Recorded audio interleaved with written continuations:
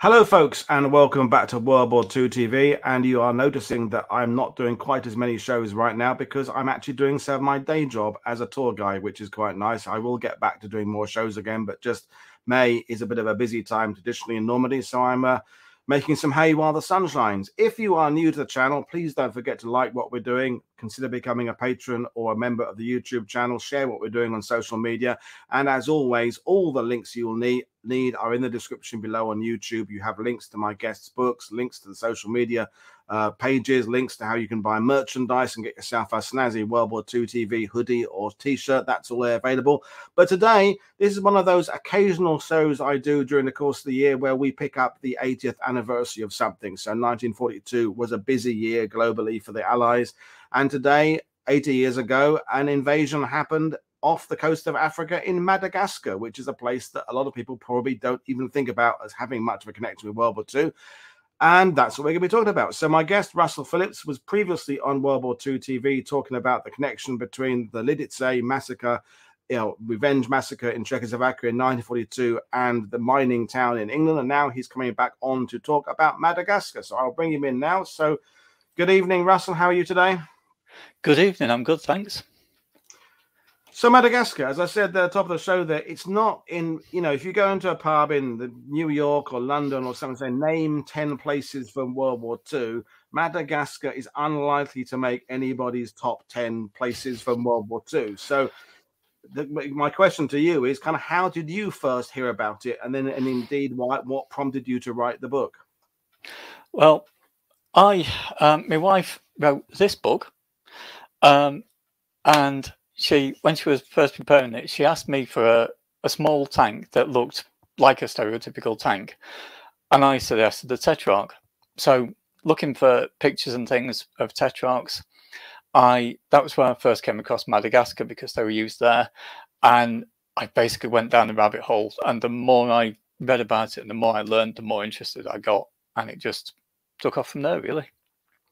Well, I mean, as you know, that we will say in the description, it is interesting because it's not the enemy there wasn't the enemy we necessarily think of in terms of the enemy that the Allies are facing in that middle period of the war. And it brings in colonialism and the past histories and even what happened in that area beyond World War II. It had an effect, a long-reaching effect, I suppose, really. So we are talking about the strange campaign, which is the attack on Madagascar. So Russell has come, as all my guests do, with a PowerPoint presentation, and I'll fire that up now. And so, as usual, folks, the link to the book there, I'll flash the graphic up on screen again there. So his book is called A Strange Campaign, The Battle for Madagascar.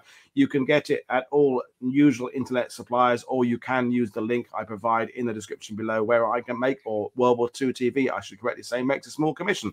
And Russell Phillips has his own website. You can contact him via there. He's on Twitter and he's involved in publishing and writing and various things like that. So that's all that covered. So basically, over to you, Russell. And those who are watching, if you have questions, we'll bring them up on screen as we go along. But I'm going to hand over to you. And we're specifically talking today, Russell, about kind of the first part of this campaign, because it was quite a lengthy one for what was a kind of forgotten corner of the war. It did carry on some time. But I'll hand over to you to kind of give us a bit of context, and viewers sit back and enjoy. Okay, so Ironclad was the code name for the first invasion. Just to give a bit of context, as you say, the whole island campaign lasted for about 6 months, but that was not originally the intention. The original intention was just Ironclad. As you say, it was a Vichy French colony at this point. So when France rather surrendered and the Vichy government took over the colony on Madagascar, there was a little bit of the governor in charge at the time he didn't clearly state that he was for either for Free France or Vichy France, so he got replaced with a guy who was quite firmly loyal to Vichy. It was the first large-scale combined arms invasion by the Allies. And at the time, it was pretty important. It was well known. The newspapers all covered it and things. And there's video footage surviving now from Pate News and the like. But for whatever reason, we seem to have it seems to have been largely forgotten now. I guess it just got overtaken by bigger things later, doesn't it? I mean, it falls in a kind of a gap between the early small scale kind of commando raids that we've covered on this channel, and then of course you get the much bigger kind of Torch and Husky and things like that that then kind of dwarf this in terms of scale. So it's sort of it's an in between type size event, isn't it? It's much bigger than a commando raid, but it's not as big as a full blown invasion of a continent. I suspect, to be honest, that Dieppe coming a few months later probably dominated the headlines at the time, and so and certainly now people know about Dieppe, even if they don't know about Madagascar. And I suspect the closest in time has meant that Dieppe has kind of overshadowed it somewhat. So if we go on to the next slide, the question has to be why, and the Germans had plans for Madagascar before they started murdering Jews. The original, there were plans to just deport them all to Madagascar, because get them from the Nazi point of view, it gets them out of the way. They're not a problem anymore. But from Britain's point of view, that wasn't, that didn't factor into their thinking. Their concern was that Japan would use it as a naval base, because Diego-Suarez, right at the north of the island, has a really big natural harbour. And Churchill was worried about that even before the Japanese bombed Pearl Harbor. So there was the concern, if you had a naval force based there, you can see that any ships going around the Cape of Good Hope to head towards India or the Arabian Sea, they'd be right on the right in the way. And as we found out last week with Gene Smith, 50,000 Allied ships are estimated to have passed through the harbours in South Africa, including Durban. So if you didn't see that show, folks, that was part of our Minorities Week. It will give you an idea of just how crucially important shipping is to that side of Africa. Exactly. So there were plans drawn up first in November 1941, which, as I say, was before Japan entered the war. But that all got put off. At that point, it was called Operation Bonus, but it was roughly the same sort of plan. And then things moved ahead again in March 1942, when Admiral Raeder reported that, in Germany, I should say, reported that the Japanese were planning to set up bases in Madagascar. And Vichy wasn't allied with Japan as such, but they weren't really in a position to say no. If Japan came along and said, we want to use Diego-Suarez as a base, there was very little Vichy could realistically do about it. And Japan had already taken bases in French Indochina at this point. So those messages from Admiral Raeder messages between Germany and Japan were intercepted by the US and decoded, and that was the thing that really brought this forward. At that point, the British started thinking, right, they're actually planning to move on Madagascar. And so on the 12th of March, the War Cabinet agreed to go ahead with this. That's when it got the codename Ironclad. And as I say, the plan at that point was to just take the northern part of the island. There was no plan to take the whole thing. And then in April, the Japanese mounted attacks on Ceylon, which also gave fuel to the argument. And there was a belief that the Japanese had at least 5 battleships and 5 carriers in the Indian Ocean. So the Allies thought there was a good-sized Japanese force that could start doing this kind of thing. If we just move on again, the Special Operations Executive had agents on the island. Percy Meyer, pictured there with his wife Bertha, he was the head agent on the island. And Bertha worked on her own initiative and also operated the wireless for him. And the SOE on Madagascar didn't really do much in the way of sabotage. They were focused on intelligence gathering primarily. They did have a brief to try and encourage anti-Vichy sentiment, to try and get the locals to back the Free French rather than Vichy. But that didn't really succeed very well.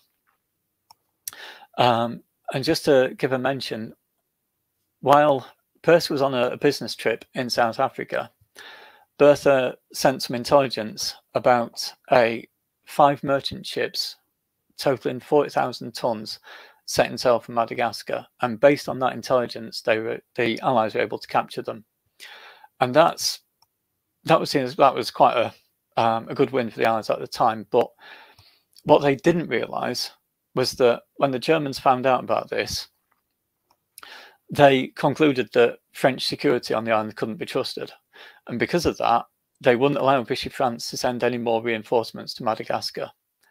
So the Allies didn't realise it, but it effectively meant that Madagascar was on its own. There wouldn't be any help coming. So if you just move on, de Gaulle had argued for invading the island several times. He seemed to believe that he had a lot of support on the island, and that as soon as the Free French turned up, the islanders would just flock to them. That doesn't actually appear to have been the case by any stretch. There was a lot of anti-de Gaulle sentiment on the island, and most of the French on the island were actually pro-Vichy. But the British didn't tell de Gaulle what they were planning. I didn't tell them anything about it at all, because there'd been problems with previous operations at, I believe it was Dakar, where the British had worked with the Free French, and fairly or not, the British blamed the French for security lapses, and so for the planning for Madagascar, they just didn't tell them anything at all. They kept them completely in the dark. And for the US, they were determined that they wouldn't be involved, because they had good relations with Vichy France, and they didn't want to spoil that. So it was very much a British operation. The US did send ships to reinforce the Royal Navy's home fleet, so the ships from the home fleet could then move to Gibraltar, which meant that ships from Gibraltar could then be involved in the Madagascar operation, but they wouldn't do anything directly. Right. So the 29th Independent Infantry Brigade and 5 Army Commando were assigned to the operation at first, and the infantry sacrificed some of their motor transport to allow a composite armoured squadron to be added, which is made up of 6 Valentines and 6 Tetrarchs. Now, the Valentine in the picture is Valentine 2, but I've not been able to determine exactly what mark it was that was on Madagascar. It might have been a 2. There was all the descriptions I've found, I've narrowed it down to 2 marks, but the difference between them is so small I can't work out which one it was. Later, the 5th Infantry Division's 17th Brigade and the 13th Brigade from the 5th Division were both added to the operation. And both of those brigades were earmarked for India, and they were going to be going to India. So they were basically added to the Madagascar Operation for Ironclad as a reserve, and then once Ironclad was over, they would carry on into India. So the land forces were commanded by Major General Sturgis, who was a Royal Marine general, and the overall commander was Rear Admiral Sifrat. And they sailed in March and April. So while they were sailing, Percy Meyer, who I mentioned earlier, got permission to try and bribe the senior French naval officer in Diego-Suarez, because he thought he might be able to bribe him into just surrendering and handing over Diego-Suarez as soon as the Allies landed. And he went ahead with that. It didn't actually work. The French commander, a guy called Martin, turned him down, but he didn't report it. So Percy was able to carry on working even though Martin obviously knew that something was going on.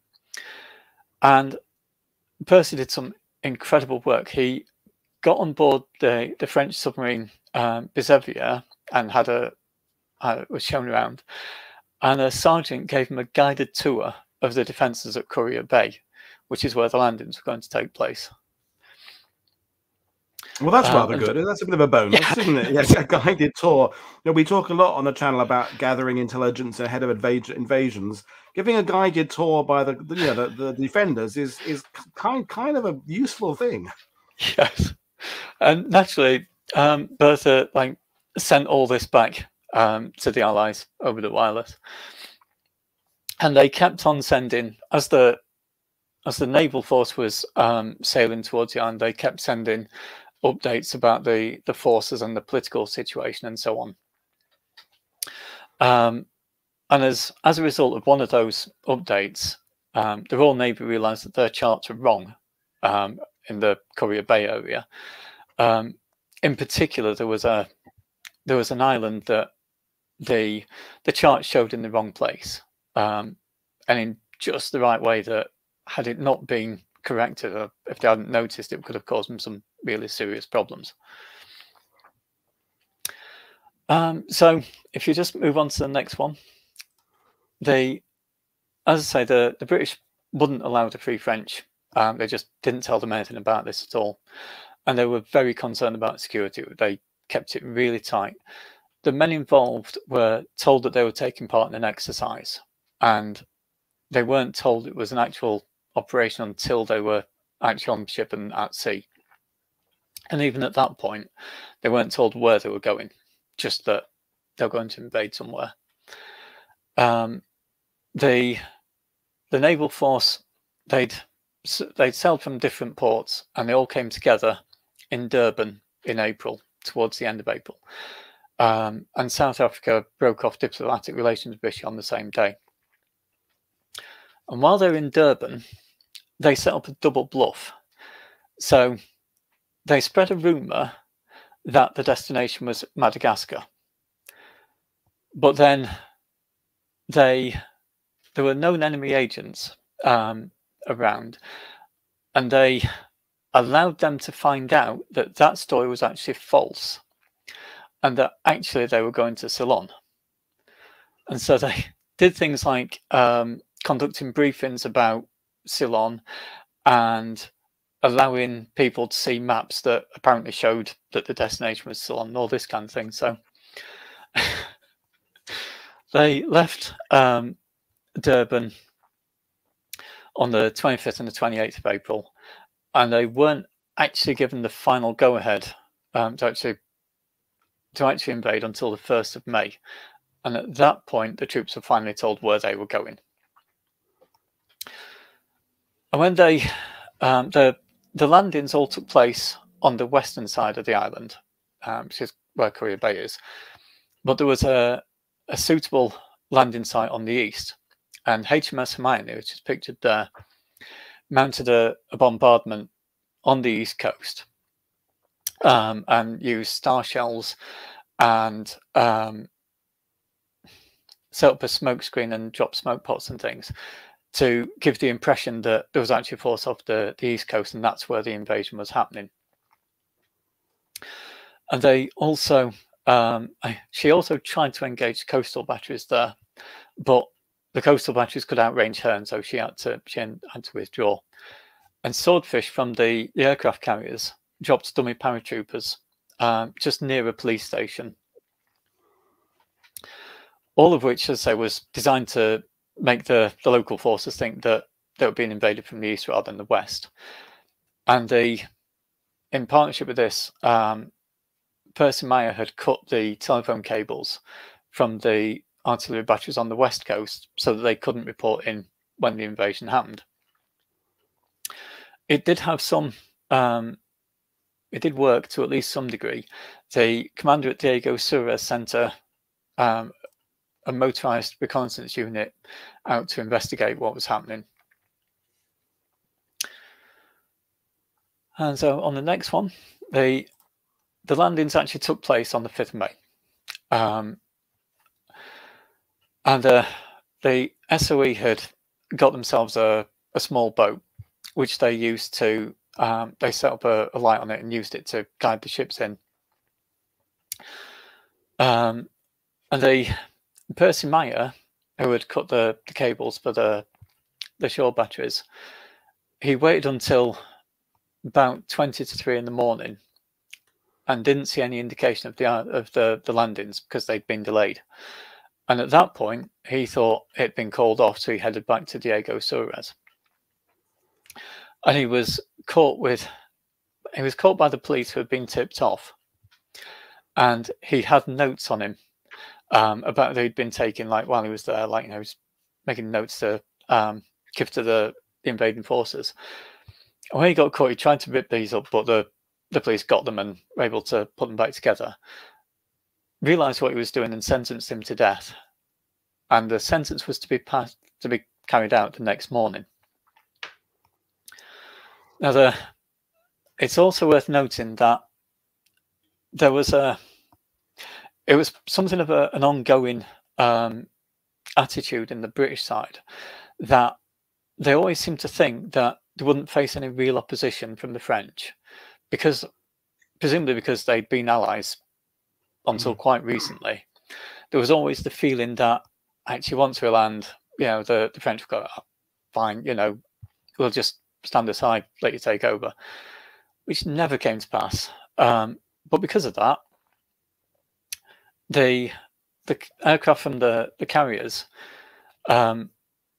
were ordered to drop leaflets over Diego-Suarez, which asked the people not to resist and for the French soldiers not to resist, and importantly promised that after the war the island would be returned to French control.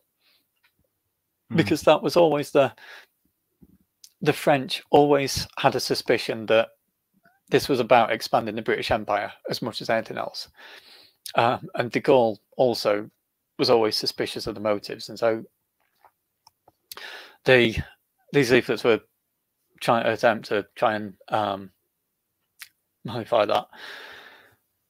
But they did also drop bombs. They didn't just they dropped leaflets over Diego-Suarez and bombed some of the ships in the harbour.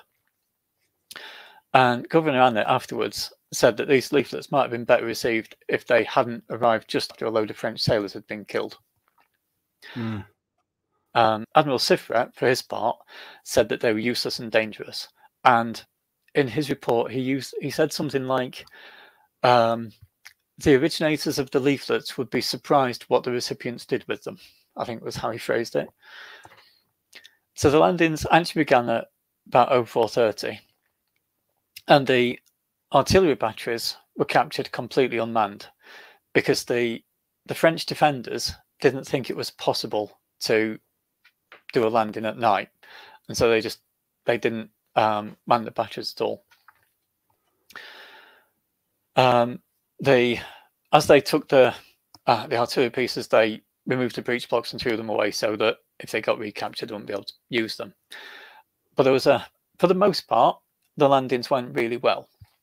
There was one of the beaches had about 50 defenders that were Senegalese, but they knew about these because Percy Meyer had told them about them. So as the East Lancashires landed on the beach, a company of the Royal Welsh Fusiliers had previously landed to the south and moved north to flank them, and so they didn't put up much opposition in the end. But there was a position called Windsor Castle that put up a really stubborn defence. As I say, the landing started at about 04:30. The Windsor Castle garrison appeared to surrender at about 0600, but when an officer went forward to take the surrender, he was shot and wounded. And they continued to put up a defence for the rest of the day, and I think it was the next day by the time they finally gave in. Now, actually, on the picture, this photo was actually taken during an exercise rather than at Madagascar itself. But that's the Bacacaro, which was the first landing ship tank to actually be used in action. And it was I think the concept originated with Churchill, because he saw a need for ships that could take tanks across oceans and then land on a beach. And so the first ones were converted merchant ships, and these ships they're designed to operate, I can't quite remember where it is, but it's a place where there's a lot of sandbanks and things, so they had a particularly shallow draft. And that was the Ironclad was the first operation where they were actually used, and it proved the concept, but also there were some issues. For instance, she had some issues with sandbanks, and so she couldn't get to the beach, so they ended up building a jetty to link from where Bakiko was able to get to the actual beach. And later on, she moved, and the captain backed her off and went ahead at speed and basically charged through the sandbank to get onto the beach. And this is, as I said, having it proved the concept, but also showed some of the issues that could happen. And so later LSCs always had carried causeways on board that they could build the causeway onto the beach if they couldn't get there. And worth jumping in here, Russell, just to echo what David O'Keefe said about the lessons to be learnt from this, because David, of course, author of a book about Dieppe. Dieppe is often cited as one of the major lesson learning events prior to, for example, Overlord and Torch. But from what you're saying here, and just recapping, dummy paratroopers, deception campaign, bombing areas you're not going to land so that you can keep the landings where you are going to land secret, the development of LCTs or STs, because that's Stephen Fisher's point, that when we talk about the importance of the landing craft for D-Day, it's not really the small LCA, LCVP type landing craft that was essential. It was more the bringing in of the vehicles in the larger vessels. So already, and we are only halfway through the presentation, we're seeing some clear introduction of things that would become standard as operations go on later on. So I think already we're kind of learning that if we want to look back to a 1942 operation that influences big landings later on, we should be looking in Africa, not on the north coast of France in Dieppe. I don't know enough about Dieppe to be able to say that no lessons were learned or anything like that, but I certainly think that lessons were learned at Madagascar, and I think it's a real shame that that's been forgotten. So if you move on to the next slide, the 5 Commando headed for Cap Diego, which is to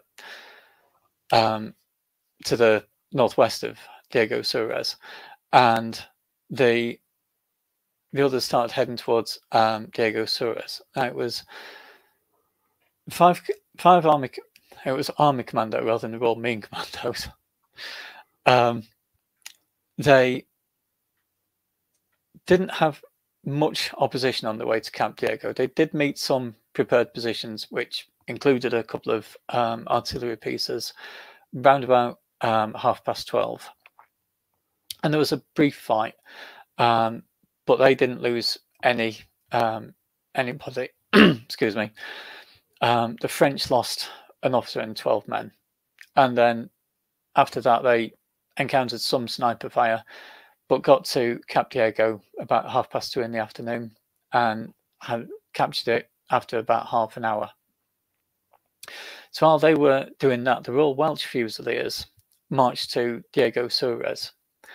Their transport was still on the ship, hadn't got offloaded yet, so they were marching on foot. But there were some universal carriers and motorbikes that took the lead. And while they were doing that, the Royal Scots Fusiliers headed further south to capture an airfield. And while they were doing this, aircraft from the aircraft carriers bombed the harbour, local airfields, and artillery batteries. And as I mentioned earlier, they also dropped leaflets on Diego-Suarez itself again. About 8:15 in the morning, one of the universal carriers captured a French naval officer named Capitaine Ivana, I think. Apologies, my French pronunciations might be awful. And some ratings. And again, as I say, the British had this belief that the French wouldn't necessarily put up any resistance. And so they allowed Evenet to go back to Diego-Suarez with a letter for the colonel in charge. Because again, they thought they could persuade them to just not put up any opposition. The letter was completely ignored. But Evenet was able to give the defenders some idea of what sort of force was attacking, which meant that a company of light infantry took up positions at Col de Bonne Nouvelle, which is, you can see on the map, and 3 companies took up positions on the Joffre line, which is a set of defences south of Diego-Suarez, which we'll get to later. So the British arrived at Col de Bonne Nouvelle, where this company was, around about 11:15, and seeing that there was going to be some resistance, they called on the Scots Fusiliers to start heading north to help out. There were 3 tanks available to help, 2 Valentines and a Tetrarch, but they couldn't elevate their guns high enough to actually engage the defenders. But there was a light battery of all artillery who were able to shell the positions, which just made the defenders move back beyond the ridge so that they couldn't be seen. They eventually took the hill with a bayonet charge about 3 o'clock in the afternoon. And it was at this point, I think, where the British started to realise that this was actually going to be a serious fight, because there were quite a few of the defenders were killed, and almost all the prisoners they took were wounded. You know, they'd put up a serious defence. So they hadn't just surrendered as soon as they got an option. You know, they really fought hard. And the Royal Scots Fusiliers took over the advance at this point, because the Welsh Fusiliers had been involved in the fight. So the Royal Scots Fusiliers started advancing on to Diego-Suarez, while the Welsh Fusiliers rested and then followed on. And at this point, the tanks went on ahead, because the British at this point still had the attitude that tanks could operate completely alone. They didn't need infantry. The armoured charge was still part of the training drills. And if you just move on to the next slide, the Valentines, being infantry tanks and being really heavily armoured, the British thought there was nothing on the island on the French side that could penetrate the Valentine's armour. So the Valentine crews thought they were impervious, and so they took the lead. And the British didn't know about the Joffre line at this point. They had maps, and the line was marked on the maps with the French word ouvrage, which I believe means work. And in the context, it meant defensive works. But the British had misinterpreted it to mean works as in like a factory or something like that. So the Valentines were charging ahead, and they kept, and then the 75mm guns from the Joffre line fired, and the Valentines kept going, thinking that they were invulnerable. And they quickly discovered they weren't. The driver of the lead tank was killed, and the turret was jammed. And then as the gunner and the commander bailed out, the gunner was wounded. And then the second Valentine, its turret also got jammed, and its gears were damaged. And as they bailed out, the driver was killed because the tank kept going and it rolled over him. There were 3 Tetrarchs with them at this point, and 2 of those were hit. and the third one stopped in dead ground, so it couldn't be engaged. And they were ordered to head back to the brigade headquarters to report on what was happening. On their way back, they encountered a lorry load of infantry, which they destroyed and took they destroyed the lorry and took the prisoners' infantry. And the tank crews hid in long grass.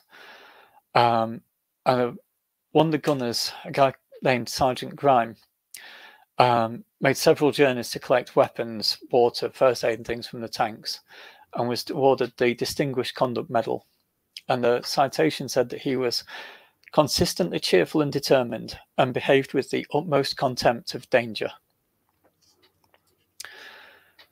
And they hid in the long grass. They managed to beat off 2 infantry attacks, which, given that these are just tank crew, without their tanks, is pretty impressive. And they were finally captured at about 3:45 in the afternoon. The officer in charge was fatally wounded in a hand-to-hand fight, and it's the I believe it was Senegalese infantry were looking like they were going to kill the rest of the British tankers, but a French officer intervened and insisted that they take them prisoner. If you move on, we've got another picture of Joffre Line casemates, how they are now. So about 2 hours after that, the infantry arrived with 4 Valentines and 3 Tetrarchs. And again, the tanks tried a head-on charge, this time with infantry in support. The hope was that they could take the gunners by surprise. But Sergeant Clegg, who was commanding a Tetrarch, called it a rerun of Balaclava. 2 of the Valentines were hit. 2 men were killed. A driver was wounded, and when his commander, a guy called Captain Palmer, went back for him, they were both hit by a high explosive shell, which killed them both. And Palmer was recommended for the Victoria Cross for that. He actually got a military cross. So the remaining 2 Valentines and 3 Tetrarchs kept firing until it got dark, but the attack was over at that point. And at this point, Brigadier Festing started to plan for a night attack, because it was obvious they weren't there. So the British then started to try to think a bit more imaginative and not just like head-on charge. They made a plan that the South Lancashires would go around the east flank of the Joffre line and attack from the rear, as the Raw Scots Fusiliers and the East Lancashires attacked from the front, from the south. And the support would be provided by 3.7-inch howitzers and Swordfish and Albacores from the aircraft carriers were going to bomb the defences before the attack. So the South Lancashires got started, and they headed off in the early hours of the morning. If you move on to the next. But with it being, it was very dark, and they found they're going very slow, and they really struggled to keep cohesion, which meant they didn't get to their planned start line in time. Also, the air attack started at 0500 as planned, but the positions were well camouflaged, and the pilots had real trouble finding their targets. The frontal attack started. Oh, sorry, no. Now the South Lancashires taking the flank at 0530. They were due to start their attack. They weren't at their planned start point, but they split off into section-sized groups with orders to just cause as much trouble and as much damage as they could, which they did. And they carried on doing this all day. They did quite successfully. They took prisoners. They captured the radio transmission station. They stampeded pack animals that the French were using to move their artillery pieces. But they weren't able to contact the brigade headquarters to tell them what was going on. So Brigadier Festing had no idea that all this was happening behind the lines. Also, 5 Commando, who were at Cap Diego, were supposed to cross over the water to help with the attack from the rear. And there's they didn't, and there's some controversy about why. An SOE officer who was with them said that they couldn't find any boats to cross. But units in 5 Commando said that later that boats were found, but the commanding officer wouldn't issue the orders. And he said he was an alcoholic, and because he hadn't been able to drink, he couldn't bring himself to make a decision because he was too sober. So I'm honestly not sure what happened there. Like I said, there's the 2 stories. I mean, it seems to me, I'll just interrupt you and give you a breather for a second or two. There's a combined operations streamlining that has not yet been achieved. I mean, in terms of forward observers and communications and into radio contact and things like that we were better at as the war went on. And you can see in this situation the slight shortcomings in communication between tanks, infantry, the naval support that's not too far away, the commandos there, and it's the ingredients are in place. If we talk about lessons, the ingredients are in place for future success. But as you said yourself, with the LSDs, there's teething problems that you can then think, hang on, there's a clear problem here that needs to be addressed for future operations. Yeah, I think it shows that this is the first time. That's what it comes down to. So yeah, the 5 Commando on Camp Diego actually found that there was a French sloop in the harbour which shelled 5 Commando in Camp Diego and actually landed some Marines, and the French were able to retake some ground from 5 Commando. So as I say, Brigadier Festing didn't know that the South Lancashires were actually doing quite well behind the French lines, and the frontal attack didn't do very well. There was an anti-tank ditch ahead of the casemates and defensive positions, and some of the attackers got trapped in there. Most of them managed to get back through the day, but it was all starting to look a bit from Brigadier Festing's point of view anyway. It was all starting to look like it was going wrong, because as I say, he didn't know what was happening with the South Lancashires behind the lines. And Bertha Meyer, who was in the Vichy controlled section of the island at the time, had sent radio messages saying that troops were being formed up and ready to move north. So they were very keen to take Diego-Suarez quickly before these French troops arrived in their rear. And they, at that point they would have ended up sandwiched between the two. So they carried on harassing the defenders and planned to mount another attack at 8 o'clock that evening using 17th Brigade, which were fresh. And Sturgis, who was the overall commander of the land forces, went back to the beach and went out to Ramillies, where Admiral Sifret was, to ask for some. He actually asked for about 20 or 30 sailors to be landed on the Diego-Suarez Peninsula, right behind the French lines. And Sifret told him he could have 50 Royal Marines, but they would have to put the start time back to 8:30. So obviously, he accepted that. And don't move on just yet. So the 50 Royal Marines that Sturgis had promised, Sifret had promised, came from HMS Ramillies, which is a battleship, and was Sifret's flagship.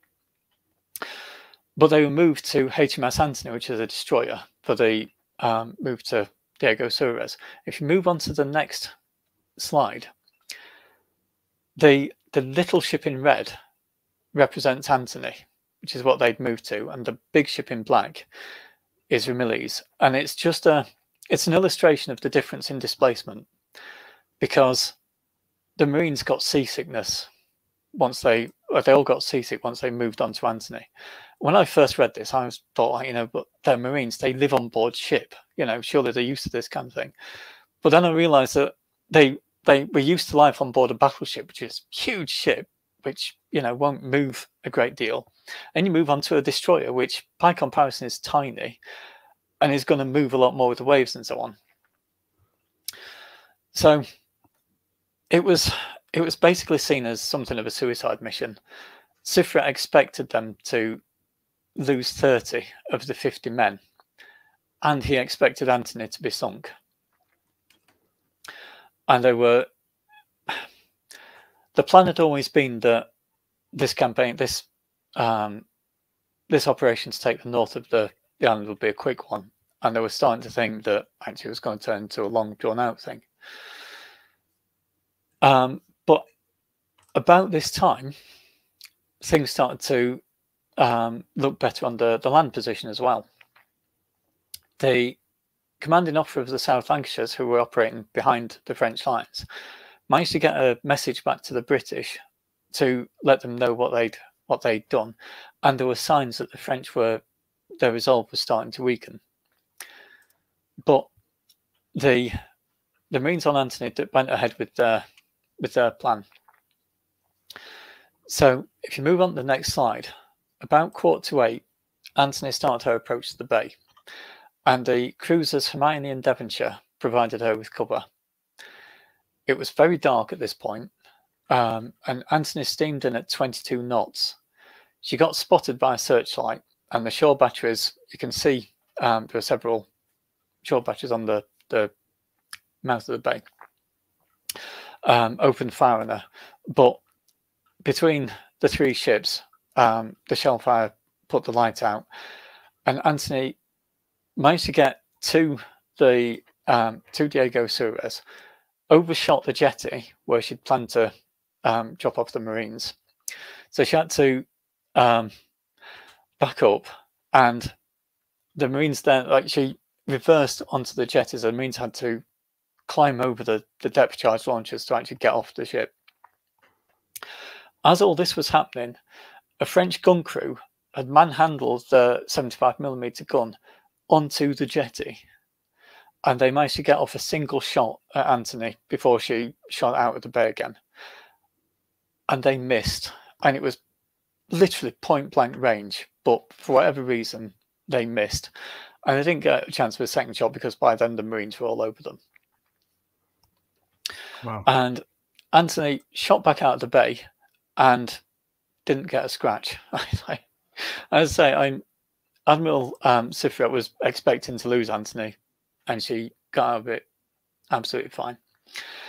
So the Marines, they took that 75mm gun. Then they found and captured the artillery commander's house, and they found 50 captured British, and they found enough French weapons that they were able to arm these 50 prisoners.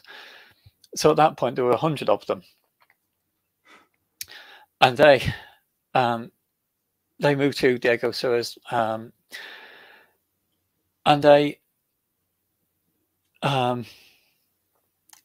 the Captain Price, who was in charge of the Royal Marines, and Lieutenant Commander John Hodges, who was the skipper of HMS Anthony, were both awarded the Distinguished Service Order. And you remember I said it was thought of as something of a suicide mission, and Sifret expected 30 of the Marines to be lost. They only suffered one Marine was wounded, and the reports said that he was wounded in a rude but unimportant part of his anatomy, which I imagine means he was shot in the bum, but I don't. Yeah, I don't know. I think it is quite important. I use mine a lot as a sitting device. But anyway, yeah, that's interesting. But yeah, you were just minutes ago talking about a perceived suicide mission, and we end up getting a ship that survives, a large a force doubling because of prisoners, and only one guy wounded in the arse. It's battles can change very quickly. Yes. So while all this was going on, of course, the British were attacking the Joffre line from the front, and that it succeeded, but it was a hard fight.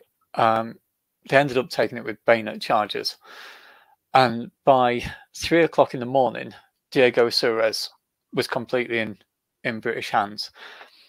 And at that point, SOE officers who were attached to the brigade headquarters discovered that Percy Meyer had been sentenced to death, but they managed to find him. He was still alive. As I say, he'd been sentenced to death, and he was due to be killed that morning, but the authorities had been so busy dealing with the attack that they hadn't taken it, actually acted on the sentence. So he survived. So at this point, the British have Diego-Suarez, but they still can't actually use the bay because the shore batteries on the peninsula are still in action, and they were a serious threat to anybody entering. If you move on, that night, the French submarine, the Heroes, I think is how you pronounce it, it had been on, I think it had been escorting a merchant convoy, and it returned. It was sunk by Swordfish from Illustrious and the corvette HMS Canister. And at dawn, 3 Moran Saulnier 406 got into a dogfight with a bunch of British martlets. All 3 of the French aircraft were shot down and 1 martlet was lost. The Joffre line forts at this point were still manned, but they weren't considered too much of an issue because they were isolated and could be largely ignored. But say the shore batteries on the peninsula were a serious problem. And they were, the maps that the British had captured showed that they were defended against land attack. And General Sturgis estimated it would take several days and probably about 300 casualties to take the forts. He sent a message to Admiral Siffret in the early hours of the 7th of May, asking for naval and air support for an attack that morning at 9 AM. That was put off until 10 AM, with the land attack to start at 12. But the SOE agents who were attached to his headquarters talked to Percy Meyer about this and suggested that they should try and negotiate a surrender because they thought that might be feasible. So Sturgis agreed and sent a message to Admiral Siffret at 10 to 10, which is like 10 minutes before the bombardment was due to start, asking for a 30-minute delay. The negotiations went well, and so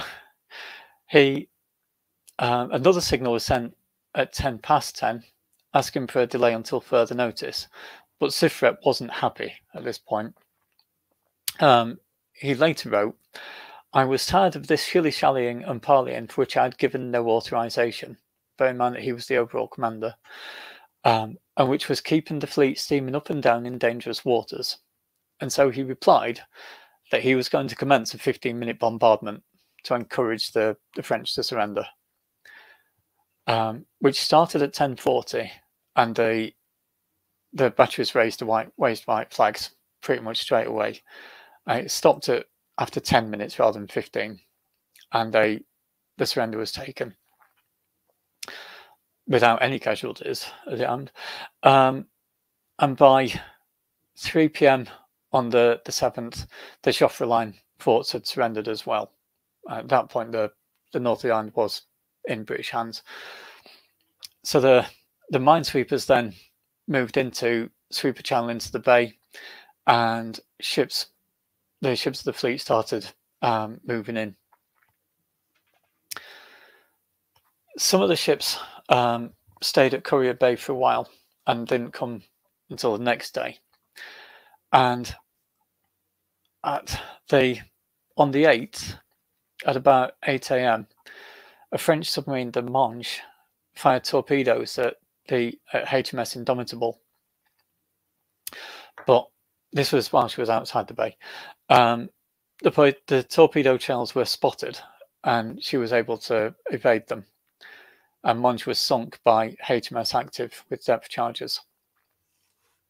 Indomitable and her escort stayed outside the bay until the 9th to provide anti-submarine and fighter cover. If you move on to the next slide, Admiral Sifret accepted the formal surrender on the 8th of May on HMS Ramillies.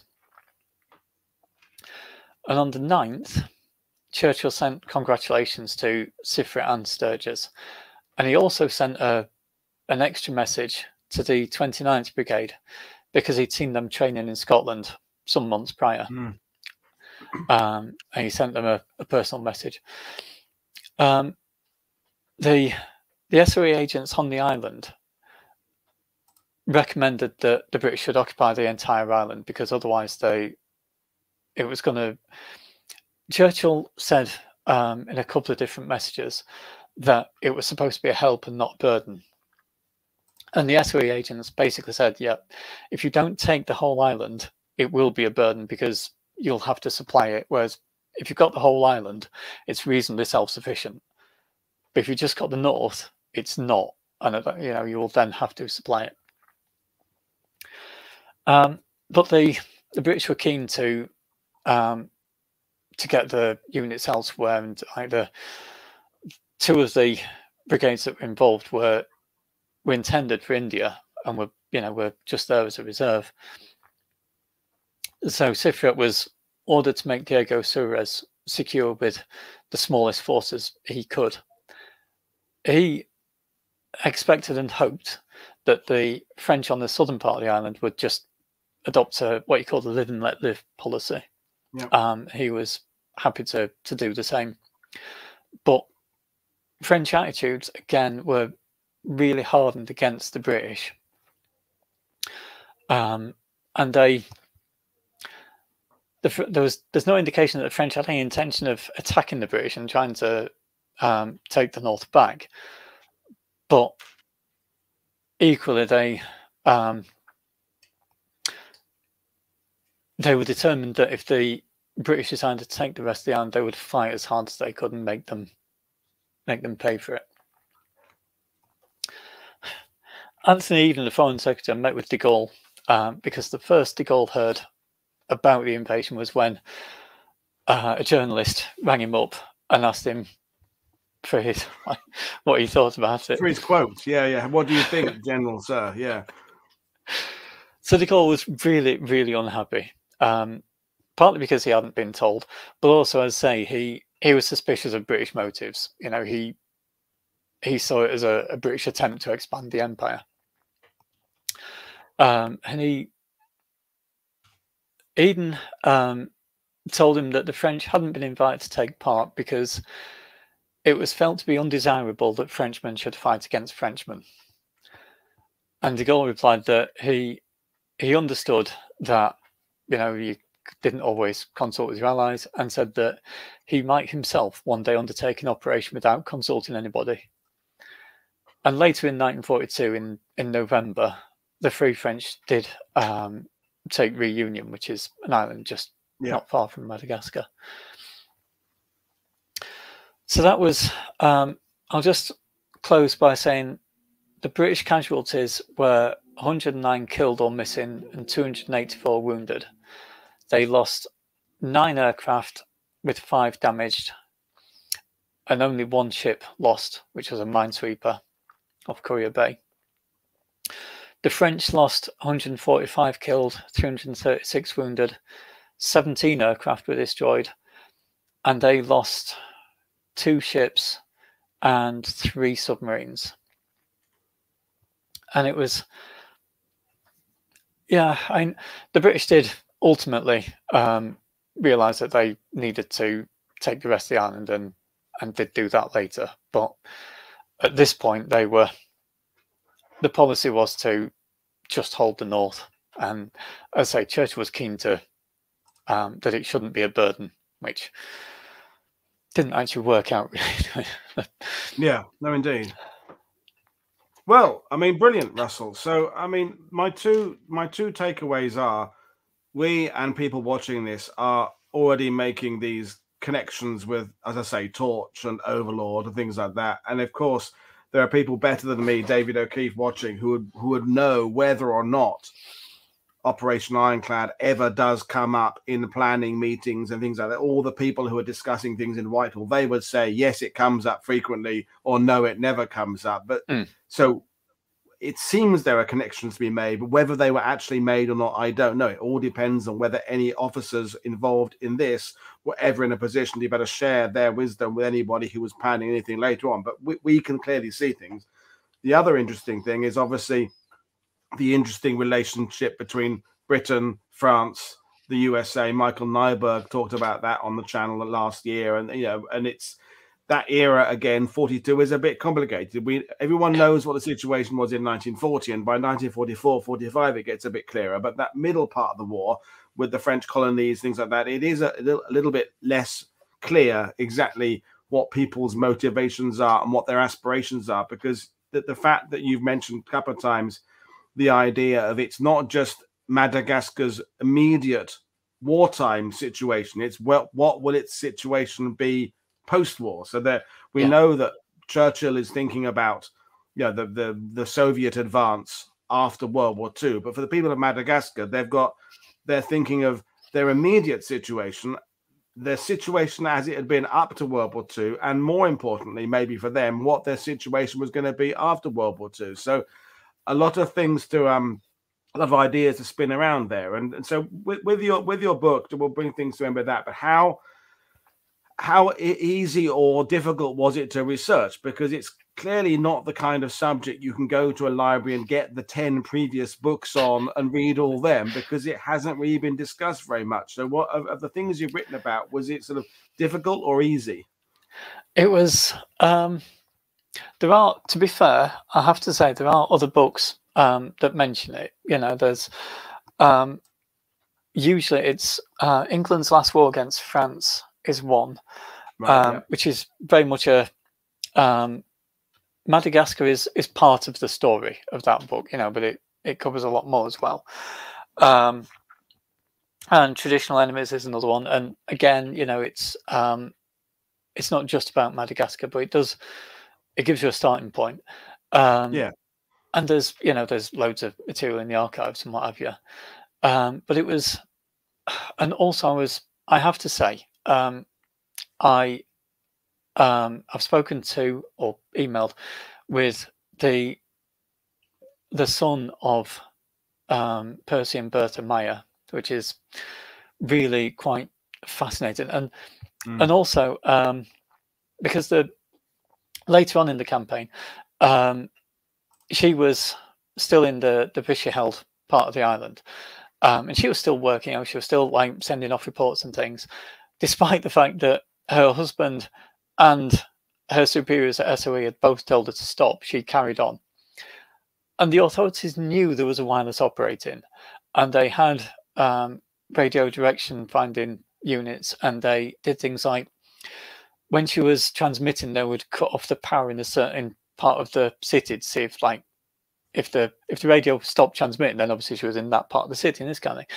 And they actually searched her house at one point and still didn't find the radio. And she was she had small kids, she had babies, and she's dealing with them and doing all this. And it's just so being able to talk to them was really interesting. And there was a guy who's, I can't remember if he's South African or not, but he's just doing internet searches. I came across this thing that was written by a guy. I think it was on some kind of file sharing site. I don't think it was on Script, but it was that kind of thing. And it was, I think that was largely based on his father's experiences in the campaign and what have you. And, you can, if you look, you can find odd little nuggets of information like that, and that kind of thing can get you. And I'm a bit wary of trusting, some random document I find on the internet, but it can give you a starting point to go looking for. Yeah, it gives you a clue as to where to look next. It gives you, and as I always say, I try and do a little bit of research before I do these shows. So I got some volumes. I thought, I wonder if Madagascar gets mentioned in that. And you look at some of these big sort of 400-500-page books, and it comes up in the index twice. There's little fleeting mentions of the harbour or fleeting mentions of the illustrious or something like that there, but it doesn't really get expanded on. The one question I'm going to do one question for you from Ian Carr, and it is: did the Allies make much use of the harbour eventually? Not really, no. And once they'd taken the island, no, actually, I'll change my answer slightly. I don't believe it was used a great deal as a base for offensive warships. But once the island was taken completely, it's quite an important source of various raw materials that are important in wartime. And so there was a lot of shipping for that kind of thing. And notably, it's the sort of thing you would never dream of necessarily. It's a source of high quality graphite, which was really important for the atomic weapons program. Random, yeah, no, that's good. I thought you were going to say pencils, but no, you said that. I thought, is he going to say pencils? And you went atomic, so you went very other end of the scale I was thinking for then. But yeah, no, it's fascinating. I think again, although the harbour wasn't used, it was denying it to the enemy. You going right back to the beginning, the Japanese aspirations. So sometimes, even if you don't want to use it yourself fully, you're stopping someone else use it for their purposes. So that is something else, I think. So, well, I think we'll bring things around there. And people have been saying that it's been fantastic and interesting. And good. And someone said lemurs is the other thing, the exportation of lemurs to the zoological societies of the world. Yes, thank you for that, Ian. And we should just acknowledge Derek Younger, who's joined us today, whose father was there in Number 5 Commando. So that's one of the wonderful things about this channel is people discover it, and then you find a new viewer who has a connect. We know Darren Little is always watching, and his family were always involved in every operation of World War II. We know that. Thank you very much, Darren. But it's also good to bring someone else in there, and that's the wonderful thing about making these connections. So I hope it's one of those campaigns that continues to be studied, because I think there are some lessons we can learn from it. And the fact that I'm sure there's people who are watching this who can now drop into casual conversations when the dummy paratroopers of Normandy come up, they can say in that voice, actually they were used in Madagascar 2 years earlier. So that's one of those little pub things people can do, and that's what it's all about. There was a thing on Twitter a couple of days ago, what's the most obscure fact from World War II, and there's one that replica paratroopers used at Madagascar. So, well, brilliant. Thanks for joining us, Russell. I'll just remind people what we're coming up tomorrow. So, folks, we have a show tomorrow evening. Andrew White is coming on to talk about an Olympian and RAF Spitfire pilot, Donald Finley. That'll be really good. And then I'm hoping to do the LRDG show on the 9th, and then gradually fill some more things in there. It is a tricky time of year to get guests, folks, because academia, it's marking season, it's submission season. So I'm doing 2 weeks, hopefully, about shows from the German point of view. But the June one is filling up much easier than the May one because everybody's really busy. So if I'm a little bit thin on the ground in shows in this month, it's because guests have got other commitments. So, but don't worry, we will be continuing with lots and lots of shows as the season goes on. But I'll bring Russell back in to say goodbye, and of course remind people the links to purchasing the book there. Have you got a copy you can hold up there for us? Have you got one? I have just here. There we go. It's there, and the link's there. So it's Strange Campaign about Madagascar and World War II. So there we are. So thank you, everybody. This is Paul Woodhead for World War II TV, saying I'll see you all again tomorrow night at 7 p.m. GMT to talk about Donald Finley, RAF Spitfire pilot and Olympian. Cheers, everybody. Thanks for your attention. Cheers, everybody. Bye. Bye-bye.